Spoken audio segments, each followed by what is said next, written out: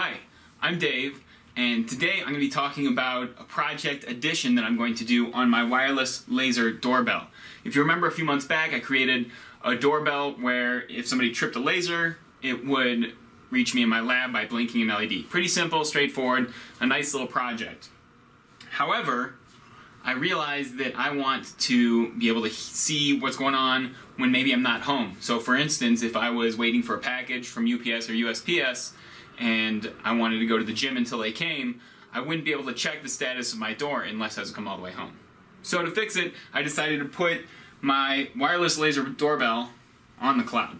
So let's take a reminder on what the project was before. It's pretty simple. We have a box here that emits a laser, bounces off a mirror, comes back into the sensor, and then as soon as the laser's tripped, the LED goes off until either a minute passes or I press the button.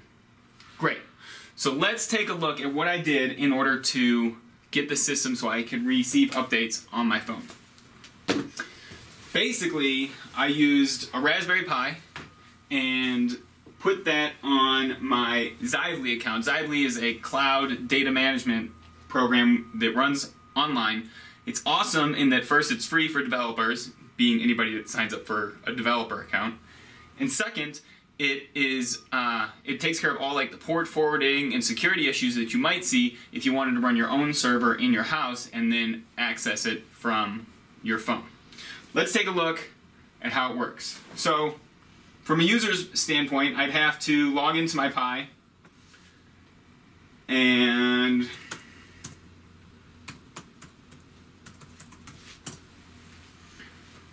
standard Pi login, no big deal. And then I start the command that tells it, okay, I am going to run this Python script, and I pass to it all the key information from my Xively account. And I'll show how to do that all in the article. But once that's running, we go to our Xively account, and we have this stat, and it's currently at 0.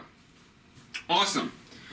What's really nice is for $1.60, somebody created a Xively feed app for Android, and I can log in to my Xively feed right here, and it shows me the past few hours of what's been going on. So, if somebody were to come up to my house, they trip it, that goes high, and then when I update this, I see true. So somebody was there. And what's really nice is it timestamps it. So if I was at the gym and I was sitting there every so often, I updated, saying, has somebody been home? Is somebody there? Oh look, somebody came at this time. Or two people came, this person at this time and this person at that time. Really a snazzy setup. I'm really happy with the way it all turned out. And boy, I'm certainly lucky that for $1.60 somebody handles the Android portion. All right. Let's take a closer look at each part.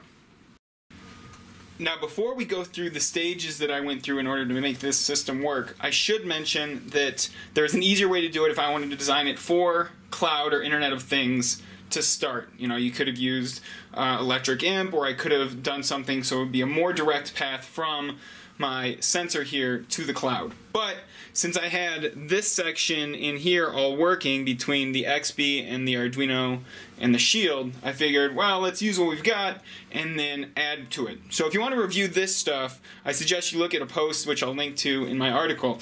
But all I did to modify it was to add a extra I/O pin, so anytime that the laser is tripped, this I/O pin goes high.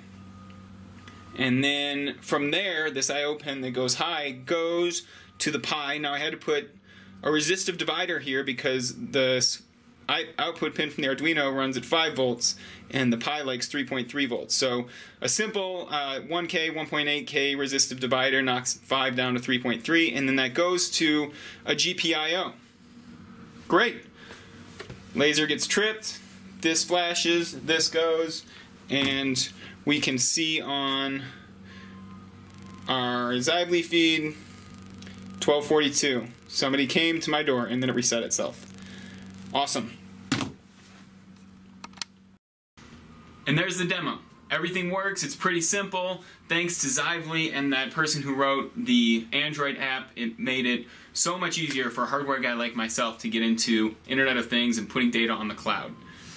Thanks for watching, and if you want to see all the documentation, it'll be available online at element14.com.